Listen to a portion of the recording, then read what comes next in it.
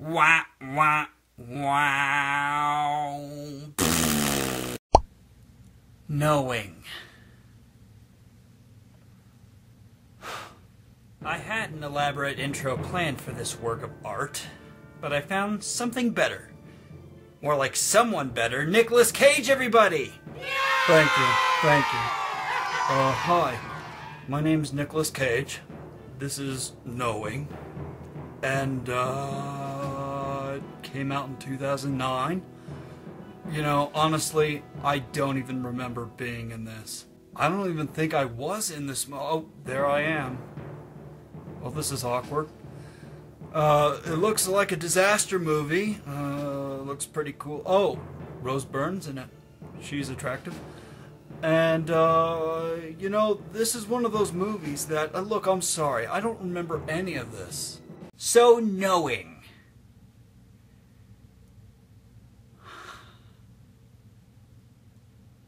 Knowing is directed by Alex Proyas. It is written by 4 people. 4 people. Can you imagine 4 people sitting around a table trying to write a disaster film?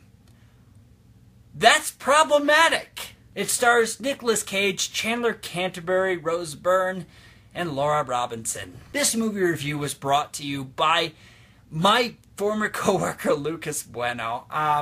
Props, bro. This was his suggestion for his least favorite movie for me to review. And gosh, you guys know how to pick them, man. I mean, if you got a bad movie, or a good movie even, it's well done so far. And I guess just get started with the characters. The characters are stupid. Check out this scene.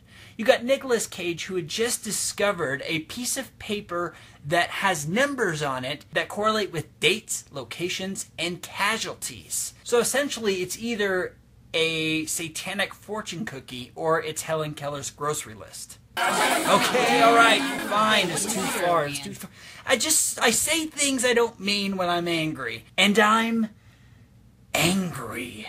So anyways, Nicolas Cage's character, John Kessler, who is a college professor, he just figured out what this piece of paper means, and he decides to go and call the cops. Listen to this phone call. FBI New York, how may I direct your call? The attack will take place tomorrow at the corner of Lafayette and Worth Streets. Cordon off the area from midnight. Are you clear on that? Sir, let me patch you through to our... Please, do exactly as I say or many people will die. This is not a crank call. Now imagine if you were on the other end of that phone call. 911, what's your emergency? The attack will take place tomorrow at the corner of Lafayette and Worth Streets. This is not a crank call. Cordon off the area sir, from midnight. Are you clear on that? Okay. So what is it that you want? Please, do exactly as I say or many people will What die. is it that you... This is not a crank call.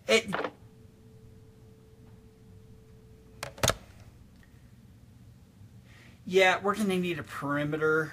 Several times does this happen. Our protagonist is a moron and a terrorist. Of course, the movie isn't aware of that because this movie is so unaware of itself that it is frustrating beyond belief. And the chemistry between the characters is so sloppy and convoluted. Ah! This is not a crank call. And of course, right after that that phone call, he goes straight to the police where the perimeter has been set up.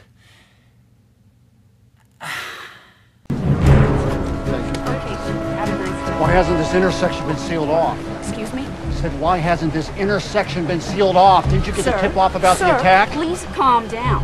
If you'll accompany me, we'll get this matter taken care of. Sir! Stop! Hey, Stop! Oh good, I lost them. do our characters not think anything through in this movie? You just got done saying this Do exactly as I say or many people will die. to the police, and then you proceed to approach the police with this. Why hasn't this intersection been sealed off? Didn't you get the tip-off about the attack? Please calm. Okay, bye. Sir! The meeting between John Kessler and the lady, I don't remember her name, and I do not need to when the movie sucks as bad as this one. The lady is the daughter of the first person that came across or who made this letter. They go all possessed and they start writing numbers down. Anyways, her mother put it into a time capsule and it was taken out of the time capsule by John Kessler's character, and that's how he got a hold of the paper. Now he's going to the daughter of that person that first wrote those numbers down. So how do you approach this? So I don't know. I'd probably go and get out of the car and maybe, oh, well, I guess we're following them. And for a moment there, when they're at the museum, I was like, okay, that was kind of clever, you know, using your kids for your cause. I mean, who hasn't done that? I'm being serious. It was actually pretty clever. So they get to talking, and it seems like the chemistry, it works. It's like, whatever, yeah, it's like kind of like a first date. It's going, wait, what are you doing? No, Dick, shut up. Shut up! Gosh, dang it! And then when Rose Byrne's character dies, that was hilarious. The characters also start off fairly interesting. It's just when crap goes down, they start to become disposable, useless. For instance, when Nicolas Cage is running toward where something really, really bad is going to happen, he's frantic, he's freaking out, he runs into this train car, and then he decides to pick the frightened mother to say,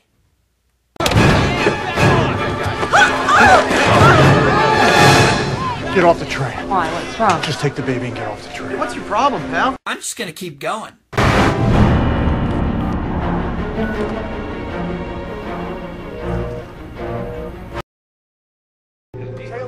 John? Where are you?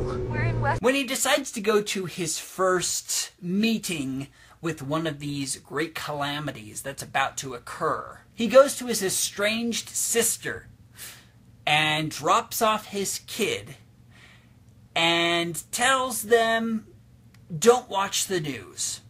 No explanation is given. None. They don't know about the piece of paper.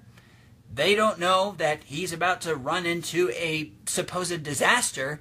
Just imagine you had no information and someone walked up to you with their kid and you don't really like them, leaves the kid and says, don't watch the news. Suicide alert. But of course, none of the characters do anything about it because they're all idiots. How does that make sense? Ever. People made this. Not only that, 4 freaking writers wrote this. The acting is probably the only thing in this movie that was fine. It seems like the actors were just doing what they were told to do, which is what you're supposed to do. And when I first saw the grandmother that wrote all the stupid numbers down, I was like, that looks a lot like Rose Byrne. Oh my gosh. It's Rose Byrne. That's impressive. Especially since the little girl wasn't half bad of an actress. The dialogue. The dialogue isn't half bad. I mean, it's just that the characters just say really stupid things. So it's not so frustrating because the characters are stupid. So naturally they have to say stupid things. What's frustrating is that they were written that way. The story.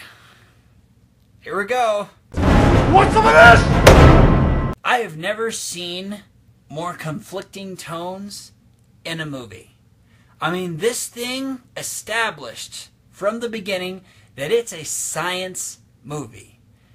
That is the tone that it established. So when the audience gets a surprise ending that it's a religious movie, how do you think people are going to react? I mean, you're talking about arguably the most controversial subjects colliding together at the very end of the movie. People are already frustrated because the movie was stupid as it was. What's some of this? But then you just have to put a little bit of dookie on top of the cherry.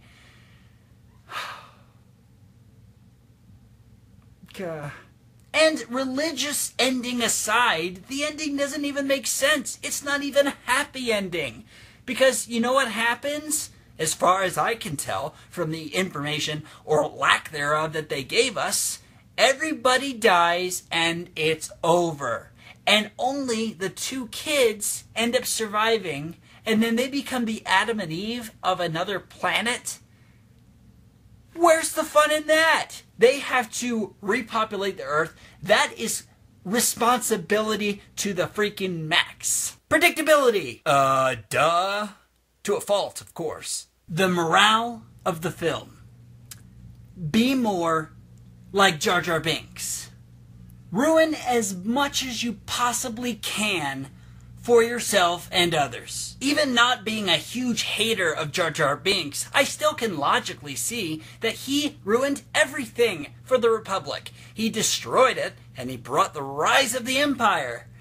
Just like our characters stupidly ruined everything for themselves, as well as ruined everything for us as the audience. So who's to blame for this movie? The writers, honestly. I mean, usually when you have more than 2 writers on a film, then it's going to be convoluted. You can't change that. That's why it's best when you have one master, one director. Not 2 directors, not 4 writers, not 5 producers, not 7 studios.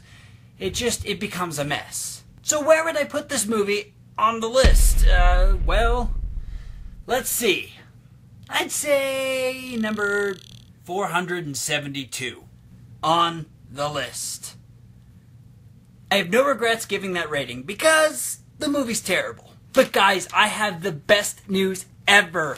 If you haven't seen this movie yet, I've got the code, okay? It says that this disaster is going to happen...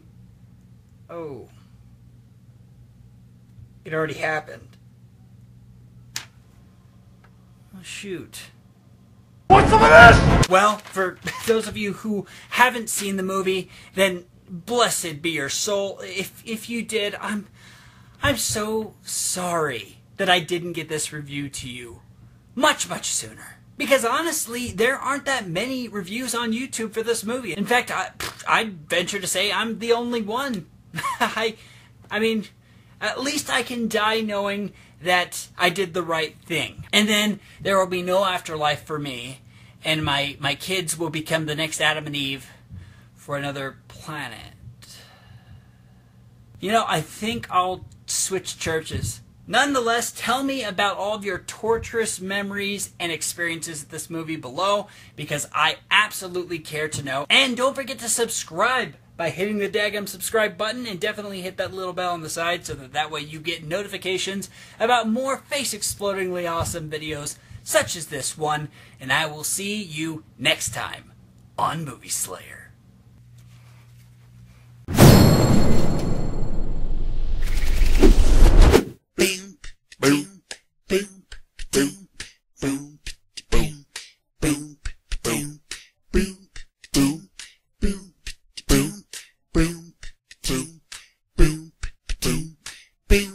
This is not a crank call.